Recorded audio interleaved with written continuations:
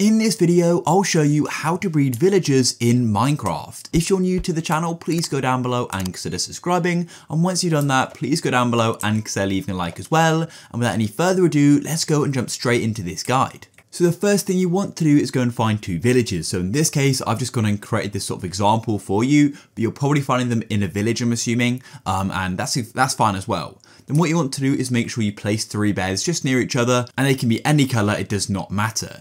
Now the next thing you want to do is, in order for villagers to breed, they need to have at least 12 carrots or 12 potatoes or 3 bits of bread in their inventory each. So in this case, I've got 2 sets of 12 carrots.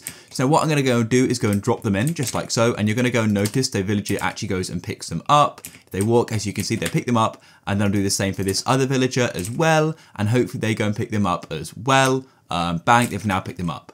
Then all you need to do is move back just like so, and they're gonna go and basically sort themselves out. As you can see, hearts appear.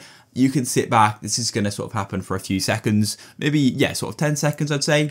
So keep waiting, and then what's gonna happen is a baby villager will spawn in. Just keep waiting, and boom, there we go. As you can see, then there is the baby villager, and this is gonna apply for other types of villagers as well. I've tried it, and bang, there you go. You've then got the baby villager, and that's literally it, guys. It's that easy.